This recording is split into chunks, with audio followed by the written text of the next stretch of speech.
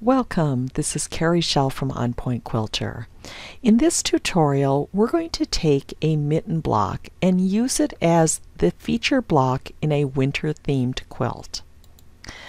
I have started by opening the project that I did during the last blog post, and it was called Mittens, Who's Got the Mittens?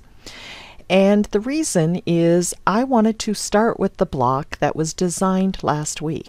View the project sketchbook, go to Blocks, find the mitten block and select Edit, and go to Color. The block that we designed had 4 mittens that came together in sort of a circular pattern. And now I want to create a quilt for that. So select the home screen and select Design a Quilt from Scratch. Do a new quilt on point, and then go to the Layout tab and change the number of blocks to 2 by 2. And then change the size to 10 inches.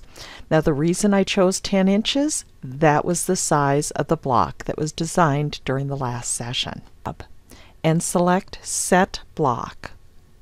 Locate the mitten block, and with the controller command key, select the first on-point full square.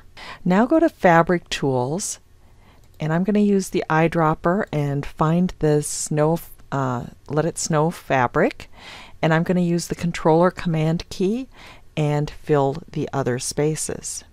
Now I decided that I would like to include some applique in the setting spaces along with the center.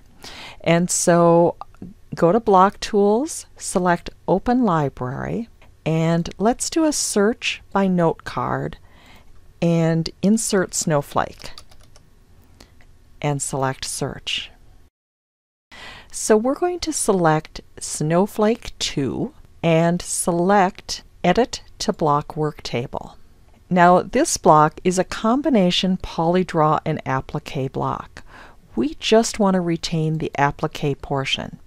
So select the Applique tab and use the Pick tool and select the snowflake. From the main menu, select Edit Copy and then select New Block, Applique, Motif, and then select Edit Paste, followed by Center in Block.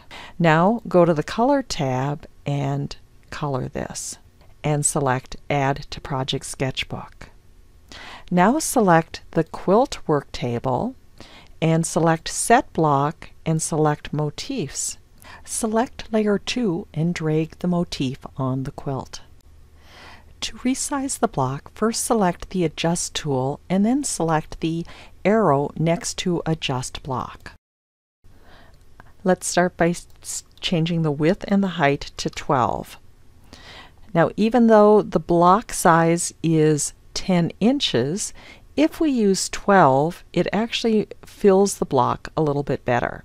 So I'm going to then select Center horizontally and vertically.